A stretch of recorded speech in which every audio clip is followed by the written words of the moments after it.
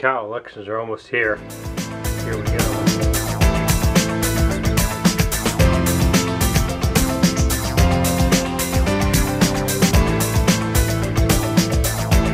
Hey everybody, I'm outside. As you see the sun setting, they got a football game going over there.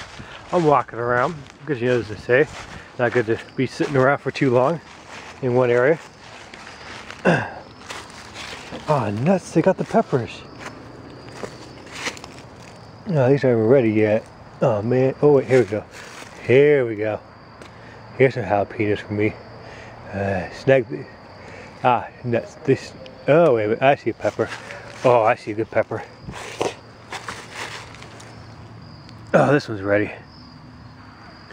Yep, good pepper. Let me just get this here.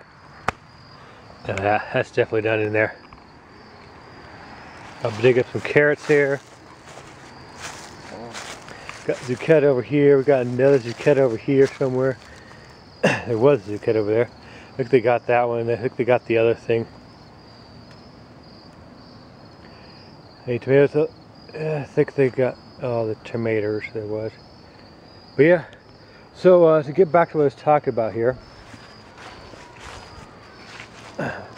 You know, we got the elections coming up and everything.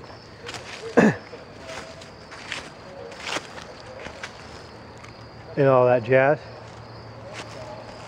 So, what do you think of all of this election stuff, crazy stuff going on here? I mean, it is getting pretty crazy and all that jazz. So that's what I'm basically going to be asking you questions this week and see where you're at with all this. How am I with all this? I think in some cases it's got a little bit out of hand. It's become a pissing contest between mainly Romney and Romney himself. You know, he has a pissing competition between himself.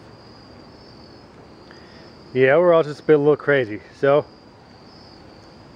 that's where I stand. Max for the same. Catch you all later. That's right, people. The elections are almost here. Can you believe it? Yeah, November 6th. Coming up fast. Okay, everybody. What else? What else? Well, since the elections are coming up real soon, I thought I'd go over characteristics of president. You know, things that I've seen in past presidents and so forth. So, one,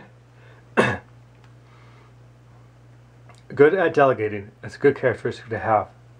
Number two, not to be a bragger, cocky, or overbearing.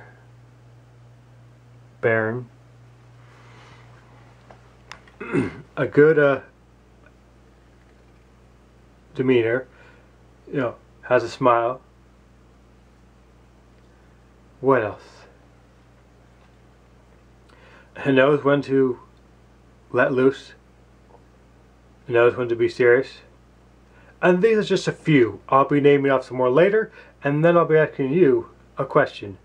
Well, I'm about to watch a little Netflix here, and that's just some qualities that I've seen in presidents in the years past. I'll just keep on, you know, about maybe 10 to 15 more. Alright, catch you all a little bit later. About to watch some Netflix here.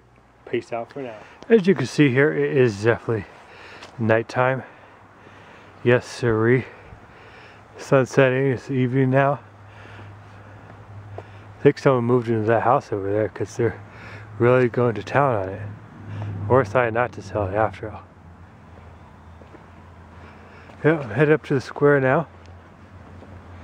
Luckily this camera's good with low light. Because it is very low light.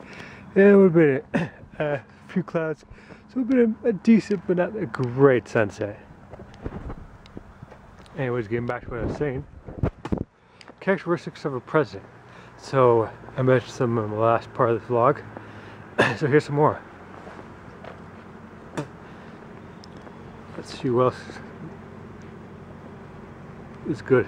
Characteristics of having a president. Oh, here's one. Someone, I think, yeah. So, someone who knows when to ask for help. I mean, just in any leadership, but especially for president. What else? Quick recap, I said integrity, responsibility, knows when to delegate, knows when to be serious, knows when to have fun.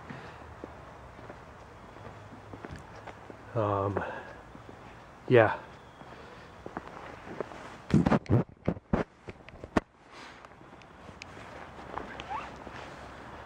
So basically, yeah, that's what's up. So just a little recap of what I said yesterday. So add on to that, like I said, they also need to be charismatic. Just the leader in general has to know who he is and all that jazz. So yeah.